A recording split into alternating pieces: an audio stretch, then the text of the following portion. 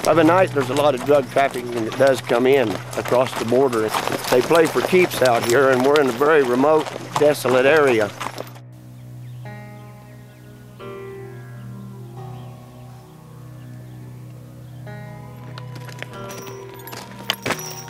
On the morning of May 18, 2001, the Stagecoach Journey crew broke camp.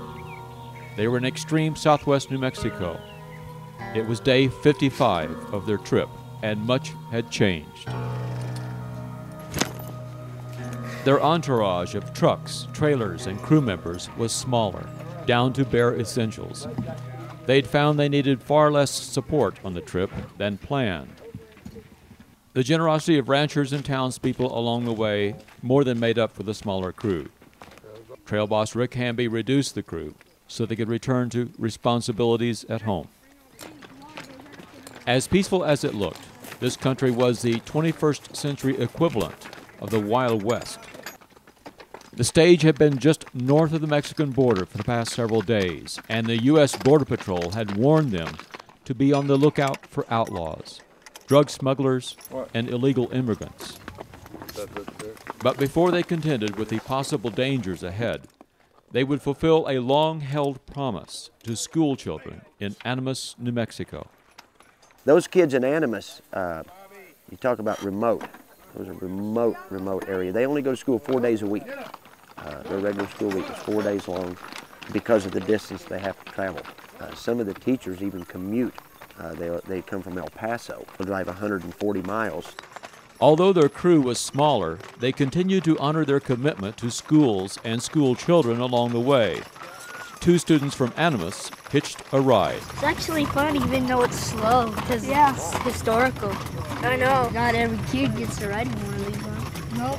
It's probably very rare to see one of these, huh, Bobby? Yeah.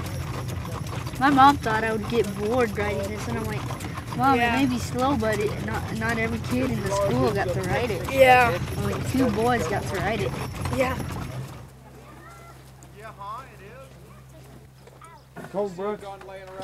I need that mail, my friend. More than a year before the journey began, Rick Hamby told school children in West Plains, Missouri, to write letters to students in Animas, New Mexico. He promised to haul those letters by stagecoach.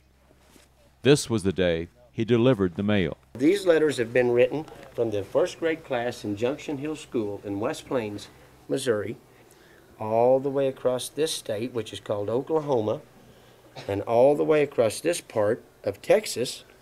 See this pink part? This is Texas. And then all the way across New Mexico, all the way over to here, to the kids at the first grade class in Animas Elementary, and that's you guys. Rick Hamby wanted students here to understand the rich history of the Butterfield Overland Stage route that passed through their area, and the importance of this first transcontinental mail route. That was the first mail drop in 140 years at Animas, New Mexico, at that school. Ashley, I like my class. Delivering a few letters from Missouri students to New Mexico students was, in Rick Hamby's mind, one of the most important missions of the Stagecoach Journey.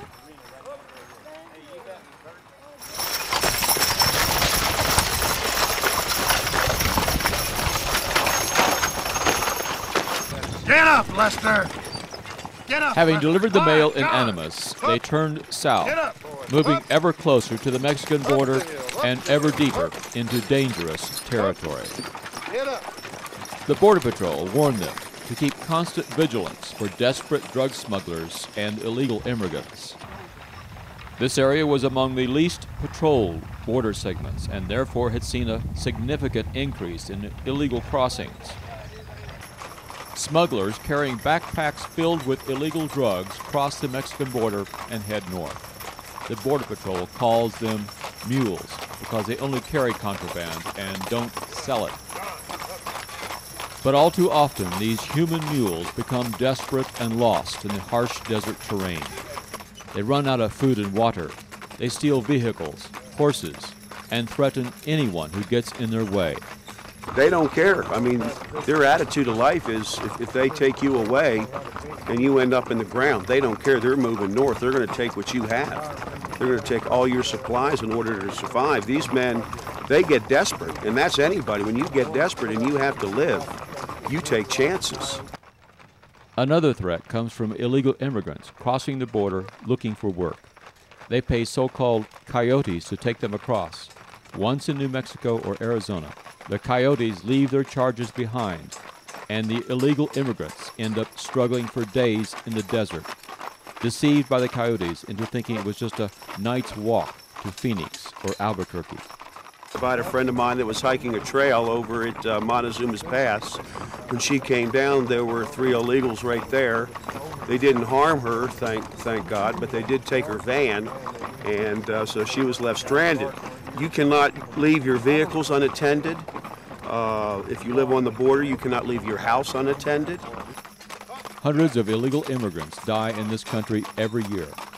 Others, desperate for food and water, show up at ranches in the Animas Valley.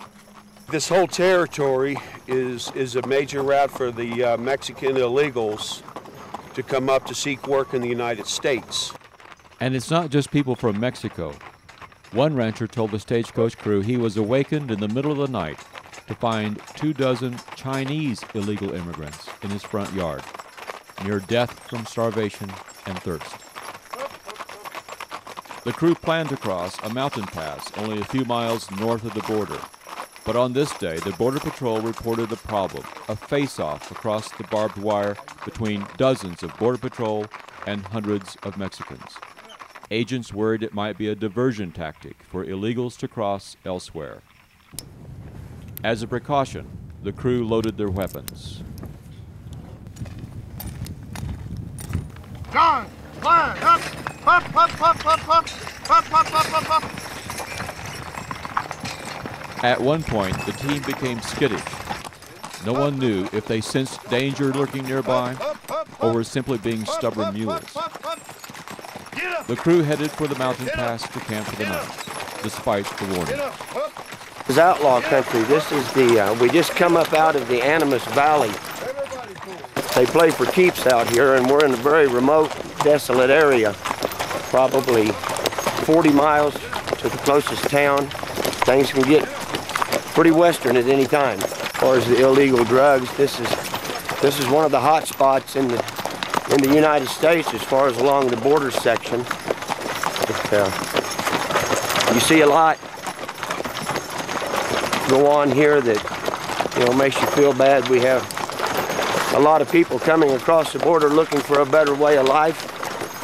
They're coming out of a country that things are tough in. They'll cross the desert and walk 40 miles, try to get to where they can give their families a little better life and grow their children up in a little better environment. And it's tough. They'll come across the desert floor with just a little bit of water, and if things go bad, they don't make it.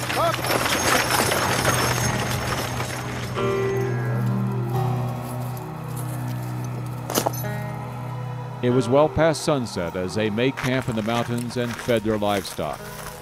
They had no idea what lay in the darkness beyond their lantern lights.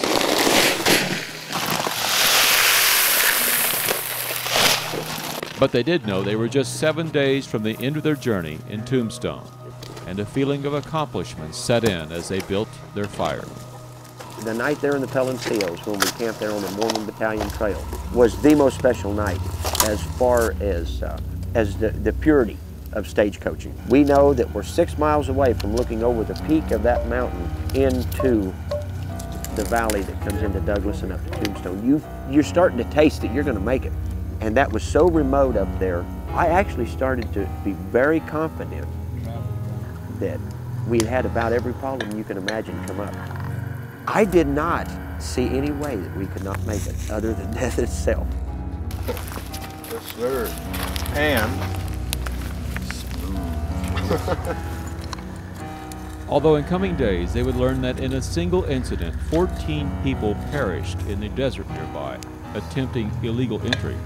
Their night in the mountain camp passed with no problems.